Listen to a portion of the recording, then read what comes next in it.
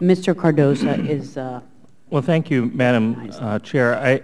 I wholeheartedly support your effort to move this markup forward, and so I'll try and truncate my remarks, but I would like to make one point, that the Azorean people have been maybe some of the most loyal to the United States of any region in the world. When you go there, I think that their allegiance to the United States is almost every bit as much as to their own nation.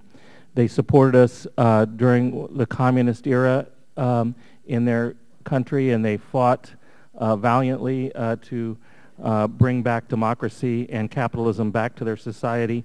And despite the fact that it is my ancestral homeland for all four of my grandparents, I think Mr. Cicilline should be very much thanked for bringing this forward.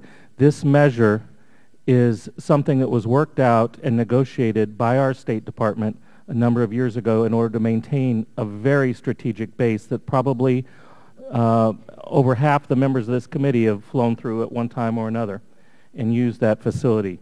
It is also strategically important to the economy of those islands, and I think it's absolutely critical for us to maintain this relationship and with one of our staunchest allies, Portugal. So, Madam Chair, I will truncate my remarks at that point and just say thank you for accepting or offering to accept. Thank you, Mr. Cardoza. And gentlemen,